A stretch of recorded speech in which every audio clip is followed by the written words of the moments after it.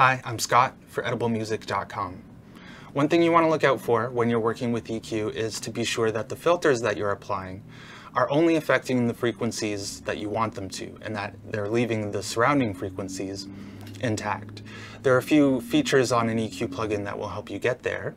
There's the frequency setting, which will determine where on the frequency spectrum the filter will be applied.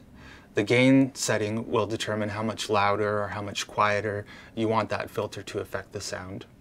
But then there's this mysterious Q setting, which seems to do something very different from those. And Q on an EQ just stands for quality. And you can think of quality in the same way as you do generally, just as an adjective to describe something. So in this case, an EQ filter, the quality would be either narrow or wide. A narrow Q will have a higher number, a wider Q will have a lower number. So the quality is merely a way of describing the shape of the filter, the narrowness or the width of the filter. That's it, pretty simple. But when you're applying and adjusting the Q, this is the way to ensure that you're only working with the frequencies that you want.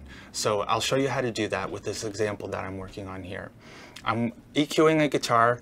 It has some pick noise that I'd like to get rid of. So I'll walk you through how to locate that pick noise and get rid of it. And adjusting those three settings together, the frequency, the gain, and the Q, will help you to keep a tidy track and a tidy overall mix as well. And if you're just getting started on mixing, I want to invite you to my 5-Day Foundation, which is an email course I developed. It outlines all the steps of mixing for you, how to think about things, how to approach things, and to demystify a lot of the parts of mixing that might feel confusing or frustrating.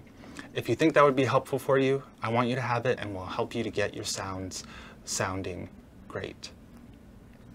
So I'll fire up this EQ plugin.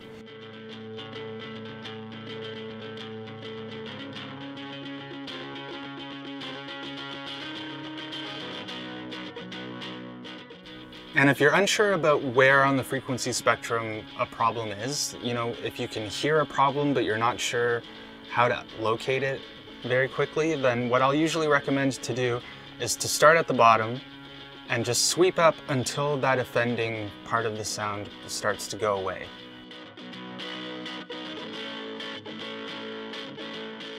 Not yet.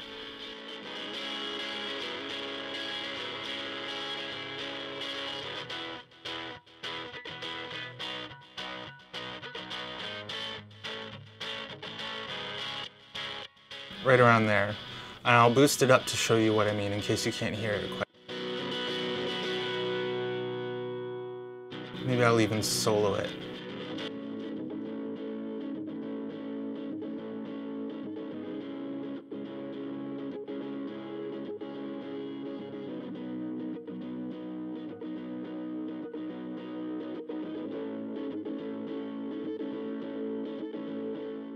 Right there.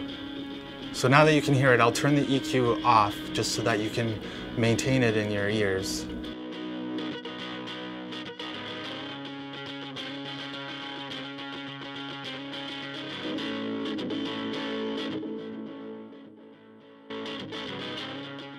So let's pull it down. And I'm going to solo it again because what you'll notice here, there's a lot of the guitar sound in there as well that we want to keep. So if we narrow the Q, I'm going to turn off solo just to save your ears.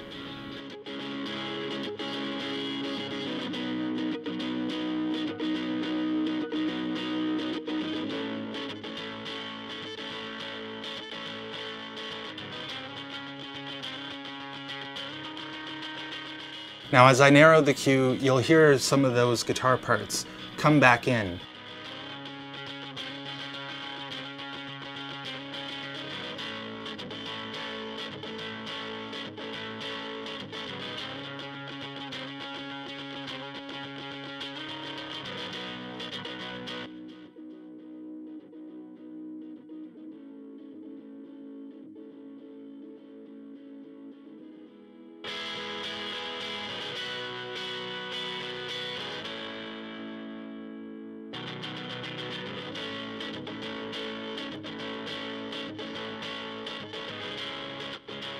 Sounds a lot better, doesn't it?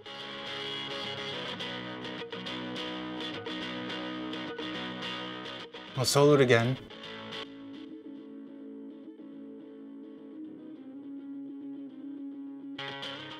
Now, electric guitars are really complex sounds, so it's difficult to isolate just that pick noise. But if you narrow the cue up a little bit, you'll get at least as close into it as you can without causing any issues with the quality of the sound. Quality. And I'll reset the cue to the default and you'll notice the difference.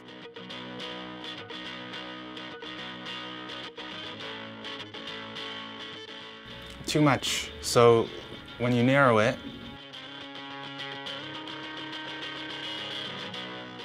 it lets those good parts of the guitar sound back in.